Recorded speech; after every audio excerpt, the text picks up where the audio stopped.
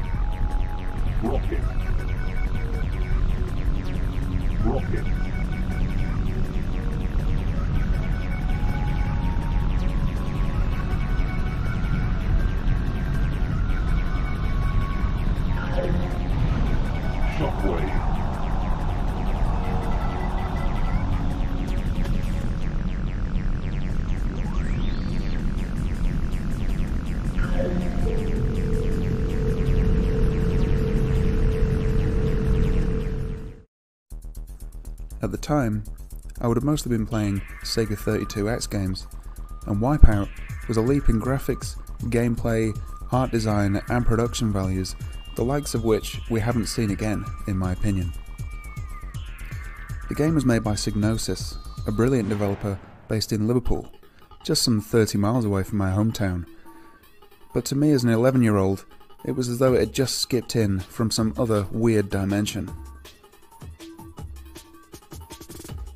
One of the key aspects of Wipeout's success that isn't discussed all too often is the involvement of uber-cool Sheffield-based graphic design company, the Designers Republic.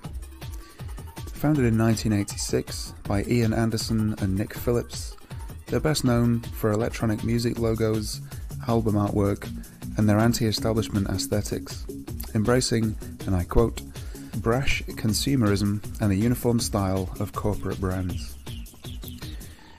Now, if you happen to read an interview with Ian Anderson, you'll note that he does in fact talk a load of absolute pseudo-intellectual twaddle about the ideologies and inspiration behind his company's work.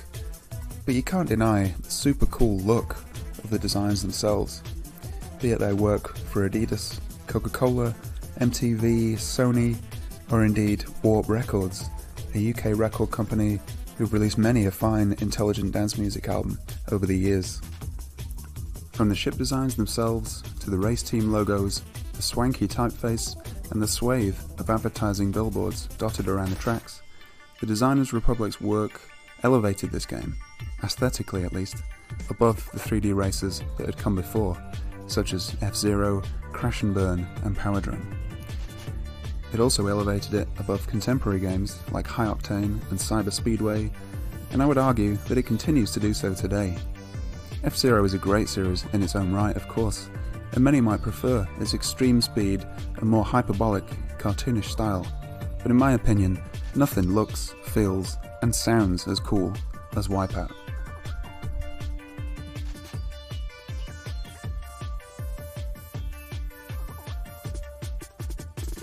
Along with Tekken, Wipeout and its first sequel tapped into the zeitgeist in the UK. The club and dance music scene was huge at that time.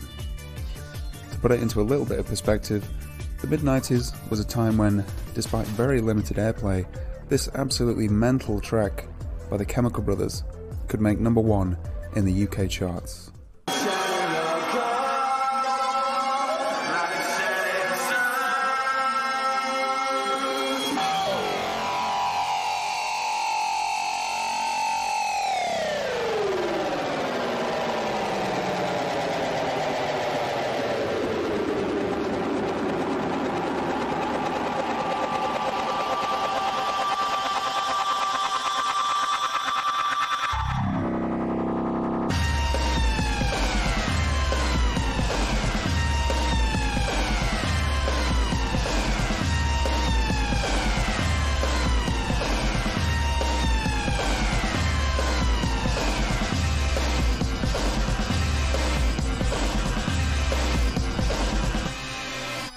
In an article featured a few years ago in the Guardian newspaper, former Edge magazine staff writer Keith Stewart discusses the genesis of the game.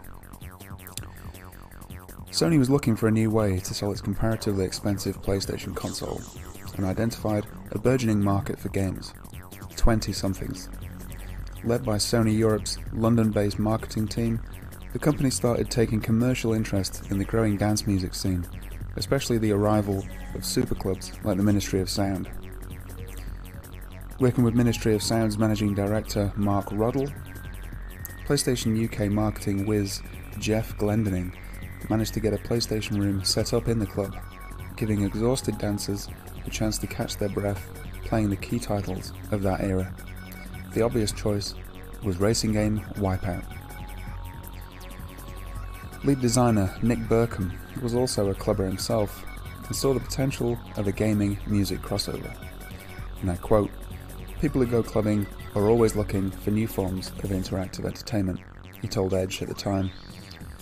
So Psygnosis and owner Sony tied up a range of important deals, bringing in visual icons from on-trend design agency Designers Republic, and licensing music for the soundtrack from the likes of Orbital, Left Field, and the Chemical Brothers, three of the biggest dance acts of the period. In this way, the game became an extension of the clubbing experience, bringing the beats and the visuals of the club to the living room. We found out there's something different at nightclubs in London. It was so cool, we're taking you for a look. London's top clubs have more than great music. They have PlayStation. Together, they make for a great night out. This is the Killers Club where you can come, you can play PlayStation and have a good time, listen to some good music as well. Everybody knows that it's just a bit of fun at the end of the day. The girls love the PlayStation, man, yeah. Oh yeah. I think once you actually get the females on them, you know, it's harder to get them to go on there, but once they're on there, then yeah, you can't get them off.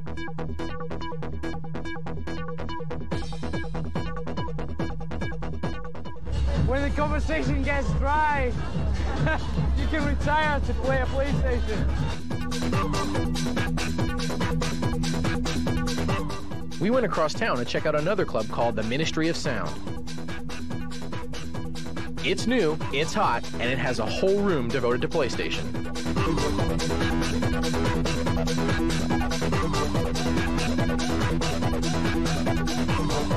Video games fit right in with the club's smoke and light show.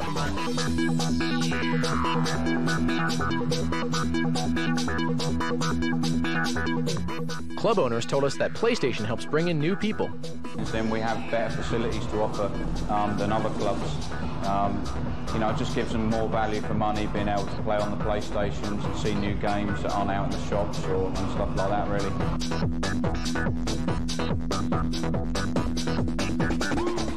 Playing your favorite games in a nightclub is a perfect fit, unless someone's trying to ask you a lot of questions. I've just lost my game! Oh, sorry. Wipeout achieved this goal flawlessly, and I would argue that, along with the Tekken games, it was the most important game series of the PS1 era in terms of establishing this nascent behemoth that was the PlayStation brand, at least in the UK and Europe. Wipeout was a launch game for the PS1 in the UK, and it immediately caused a stir.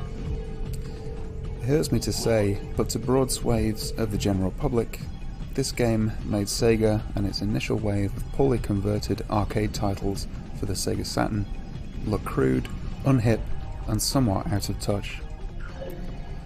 While clubbers grinned, sweated, and chewed their own faces to the pumping soundtrack and super cool art design of Wipeout, the average arsehole on the street looked at astonishing, groundbreaking titles like Panzer Dragoon, for example, and simply shrugged their shoulders. Sony got a fantastic start right out of the blocks, and Sega, despite creating some truly mesmerizing games over the course of this generation, was never really able to establish the Saturn in the Western market. In a side note, the Saturn was a relative hit in its native Japan, but that's another story for another time. I am a Sega maniac, but this is one of those PS1 games that I absolutely love. It was a stroke of genius on Sony and Psygnosis' part, and it's certainly not a case of style over substance either. This is an excellent futuristic racing game. I never get tired of whizzing through the grimy, futuristic tracks in the campaign mode. The handling and physics are like no other game before or since, as you glissade around the courses, applying liberal doses of air brake with the shoulder buttons, all the while enjoying the incredibly tactile sense of weight and momentum to these agile, hovering craft. The soundtrack too is absolutely awesome. A couple of years ago, I went with my wife to the beautiful islands of the Azores, far off the west coast of Portugal. One night, tired out from a long day's hiking, we decided to get a load of wine in from the supermarket and get pissed in our little rented house. While browsing YouTube, we came across the Wipeout soundtrack and proceeded to dance around the living room all evening like a pair of absolute pituitary cases. It was a damn good lark. In fact, funnily enough, we're pretty sure our daughter was conceived in the Azores, which might go some way to explain why our little girl is such a grade A lunatic.